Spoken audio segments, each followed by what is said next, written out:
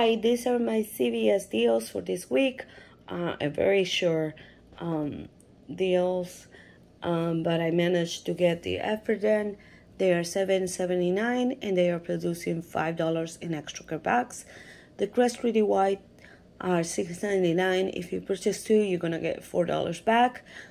So in two of them, it was $13.98. I had a $5 deductor from their app, a 4 of 14 coupon that I print out on the red box, so I ended up paying $4.98 and then I got $4 back.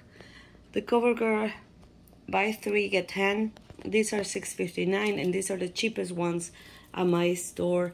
So it will be $19.77.